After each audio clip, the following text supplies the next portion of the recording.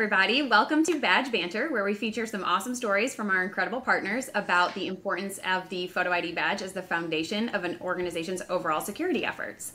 I'm Lindsay Martin-Nez from Badge Pass, and today we have JC Pichon from Evolis joining us. Thank you so much for being here, JC. Hey, Lindsay. Thank you very much for having me. So before we kind of dive into our stories and what we want to talk about for today, why don't you tell us a little bit about Evolis? Yeah, sure. So you pronounce it very well, JC Pichon. I know you're practicing your French for an upcoming trip, right? That's right, I am. So I'm with Evolis. Evolis, we're a French manufacturer with the largest card printer manufacturer. So our manufacturing plant is based in France, and I'm the key account manager. I'm based in our Fort Lauderdale office, where we serve all North America, together with our sales team in Providence, Rhode Island. Awesome. So today you and I had kind of discussed that we're going to talk a little bit about K through 12 schools specifically and the importance of the ID badge there. So why don't you kind of kick us off, get us started? Yeah, sure. So K to 12, I've been one of my one of the main markets I've been working on. So when I moved from France to the US back in 2005, one of my first large projects was a school district up in the Northeast. And we deployed something like 110 printers. And why the integrator went with us is at that time, we were able to do like some custom integration. So they were able to do inline encoding. And it was really, a great system for the schools. They were going from just nothing to a full visual security, but also all the identification with time and attendance, meal plan, tracking tardiness. And the great thing is that project that we deployed in 2005, they're still using printers today. So what we see in the network, we see a lot of opportunities for either basic visual identification or some more one card system and full solution for the schools. I love that. I think that really speaks to the longevity of it. I can't tell you how many times I've had conversations about like, well, what's the future of the ID, or what does this look like in 5 years or 10 years? And I mean, that school district's been using them for 20 years. And we have tons of customers that are great examples just like that they're not using the same printers they were using 20 years ago, of course. Thankfully, I mean, technology, just like with anything, has evolved when it comes to card printing. But once they're doing that and using that every day, that's an important part of their security process and the systems that they have in place.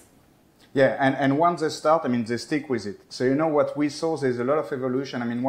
A first entry maybe is the school photographers, which are going to offer, just a visual ID, which is a great, low investment for the schools. But then this is a great first step. But the next steps may be, hey, what you want to do with managing tracking tardiness, time and attendance, meal plans, library, and all that. That's a system that, you guys are proposing, for instance, with Badge Pass 1 and the Connect printer. Yeah, I love that. The story never stops with the ID. So we talk about it a lot here. That's where it starts. And I think that it's a cool story because it's an easy way to start with a customer and then build a foundation that they can just continue to grow upon. Yeah. So on my personal side, what I've been working on, we've been working with school district and with system integrators, and we've been working together with Badge Pass for 10 years now. Me and you personally, we've been working for more than 7 years. So we have a lot of installs, we have a lot of school district together and many other clients. But what I've been pushing is for my daughter who is in second grade. So 2 years ago, I really started to work with the principal just to start to have an ID program. And the foundation was, the visual security. And also just the identity of the school so that all the kids can have a feeling of belonging to something more. So today they have this visual identification, which is great because you cannot get into the school if you don't have your badge. If you don't have your badge, you need to go back to the front office and you need to be badged. But the limit of that, and what I'm working on with the principal for maybe next year or the following, is how can we get more technology into the badge? One of the big things today is with the school bus and the transportation system, because they want to be able to keep track of the kids.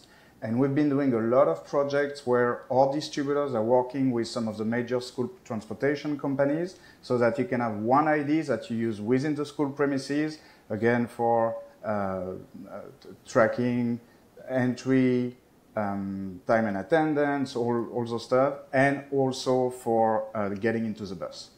I think transportation is a key thing there from a security standpoint, and sometimes people overlook it, especially in the security industry. We get so focused on the doors and everything within a building or the cameras, but the bus, they're coming and going from that, and that's, until they're home, this parents would not consider them safely at their destination, or until they're at the school, parents wouldn't consider them totally safe. So parents want more visibility into where their kids are. The district wants more visibility into, like, does this person belong and are they on the right bus? I mean, think about it, at the beginning of a school year and you're a third grader or second grader getting on a bus for the first time and like trying to navigate that. And the districts, you know, the school's got to make sure that they're getting on the right one, and being able to embed the appropriate technology to work with whatever system they choose in their badge only brings more value to the ID badge that they already have in place. It's a no-brainer. Yeah, absolutely. And you want to, when you think about the older kids, what you want to do, you want both systems to be linked, because you know when the kid is going to be dropped, but is he really getting into the school, or is he going to go somewhere else? No one would do that. What are you talking about? Or, I mean, I told a story earlier on one of these sessions earlier this year. We had a school district, and this was in the news, so this is like public knowledge here in Mississippi, and they had a non-student board a bus, and they weren't doing any type of tracking like that, but their students wore IDs, but they weren't checking them on buses. So this person got flagged when he got to the school, which was good, but he was able to get on the bus. If you were doing some type of tracking as people boarded, we would have eliminated that problem altogether right from the get-go. Yeah. So, awesome story. Thank you for joining me and sharing that today. So it was great. Thank you for having me. Absolutely. It was fun to have you on board. So, and K through 12 schools is something I'm super passionate about, so I could talk about this all day. Yeah, and again, plenty of opportunities. When I talk to a lot of people, their kids don't have any badge, so a lot of opportunities out there. Absolutely. Well, thanks again, JC, and join us next time as we take you beyond the badge.